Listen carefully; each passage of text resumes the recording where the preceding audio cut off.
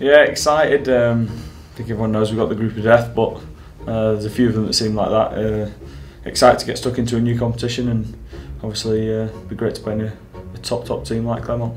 Good stint coming out of the Premiership, a good win last week, and I think boys are ready for the next level, I guess. It's good, you know, it's good feeling. We've done all right in the Premiership.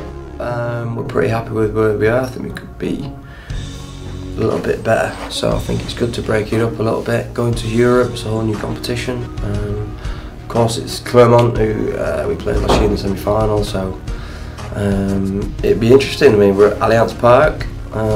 Normally we go away to Wembley and stuff, play that game at a big place, but I'm glad we're playing at Allianz Park.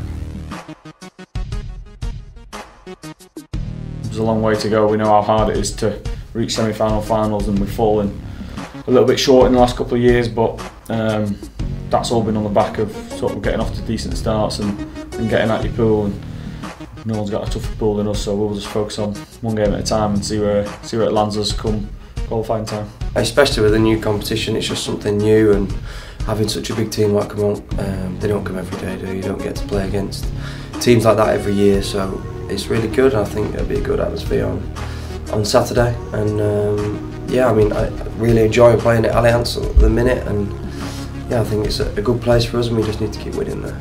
It's the first big European Cup game we've had at home, and I think, you know, before we played at Wembley and these big arenas, I think everyone's looking forward to playing at our real home ground this time. They see some top international players that they don't get to see every week, and we're playing against some top French internationals as well as players from around the world in this star-studded Clermont team. So hopefully they pack the stadium and make some noise. We threw a lot at them last time, a lot of new stuff. So they definitely would have learned a lot about what we did to them, the tactics we tried to put on them. So they'll be a better team, better prepared, I guess. But again, we've got to come with clarity and take it to them, really. They'll be very disappointed. I think it'll still be in the back of their minds what happened at Twickenham, so I think they'll be very physical.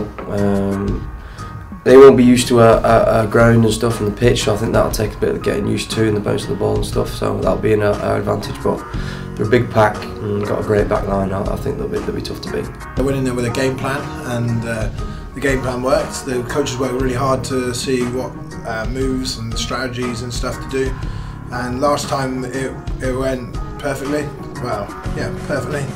So hopefully with the plans and ideas this time, it will go the same way, or we'll get the big W.